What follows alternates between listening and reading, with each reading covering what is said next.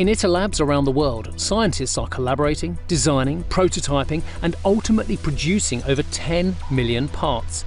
Then, all those components need to be transported to the main site in the south of France.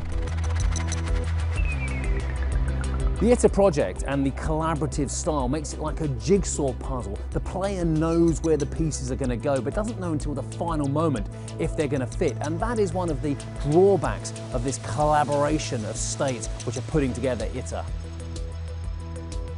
We're now in 2017, but in terms of the timescale, getting to that first key experiment, I understand it's 2025. Is that the timescale you're looking for, the first big test of ITER? We have been reviewing the whole project schedule, and the best technically achievable first plasma events will be 2025, end of 2025. We could not do it earlier. You have to realize that some of the components take more than 5 years to manufacture because they are very complex. Why? You will have a huge magnetic cages which have to contain and confine a plasma, as I say, 2 grams of hydrogen with a temperature of 150 million of degrees. You could imagine you need to be sure that everything is well set with the magnetic line properly positioned and all these things. So you need a very huge precision despite you use very large piece of component. So we have a decade of experiments from 2025. Thereafter, when are we going to get to the result which will mean we have commercial viability of fusion? I believe that around 2040, we will have the real answer. We know that we are able to produce a huge amount of fusion power with a very reasonable amount of heat. At this turning point, I do believe that the industry will be very keen to optimize the process of building such a facility and operating them. So before the mid of this century, we will know if fusion is really the energy technology for the energy supply for the world.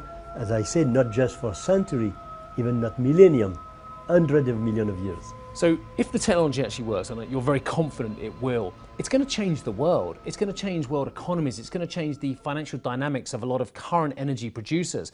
Is that potentially a challenge or a worry or something that's going to prevent its progress? Once we will know that this technology is working, and because of this large international cooperation, with the commitment of all the 7 members to make this technology available everywhere in the world, it will be a big change also in the international relationship.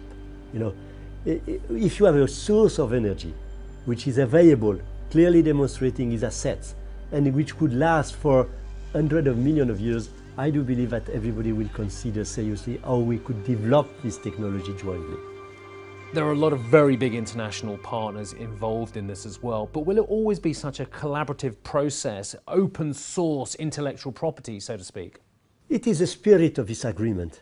The spirit of this agreement is a large country which have the technology, which have the resources, are working together in order to make this clear demonstration. Once the demonstration will be done, it will be up to any country in the world to take advantage of this demonstration. So there is no prevention in the ITER agreement to disseminate largely the knowledge we have. Still watching? Perfect. Click here to watch another great video from CNBC International. Oh, and don't forget to subscribe. Thanks for watching.